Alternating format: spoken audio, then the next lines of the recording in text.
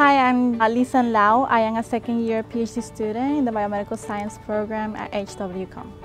I am in Dr. Dimitrov's lab in the Translational Glycobiology Institute at FIU, and I study glycans, sugars, and the glycan binding properties on how they affect cancer progression and the adaptive immunity.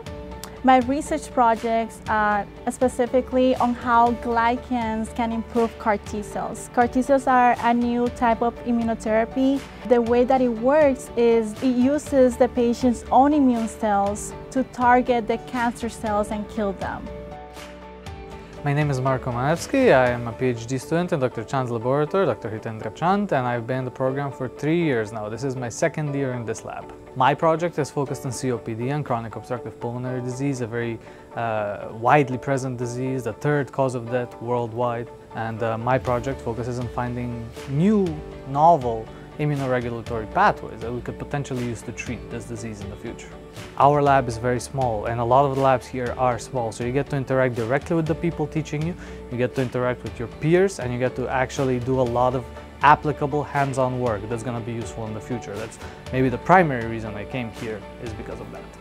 My name is Patience Paul, and I'm a second-year PhD student in the Department of Cellular Biology and Pharmacology, and I work in Dr. Rosen's lab. The big idea for my research is development of a new antibiotic against tuberculosis. We know tuberculosis is a top global infectious agent. Currently, there is a dearth of antibiotics. Like resistance is always the issue, the problem, and hopefully very soon we will have a new potent drug against Mycobacterium tuberculosis. I decided to come to FIU because I will have the opportunity to rotate. So the other two schools, like I just go straight into the lab, but I wanted to go around the labs and see what each lab has to offer before finally making my decision. My name is Maria Esteban Lopez, and I'm a fourth-year Biomedical Science PhD student at FIU College of Medicine, and I am an international student. I'm actually from Spain.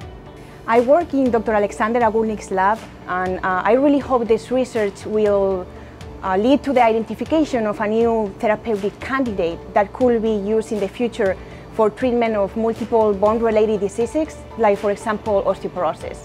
I would like to continue pursuing a career in translational research to further understand how G protein kappa receptors can be targeted to treat many diseases.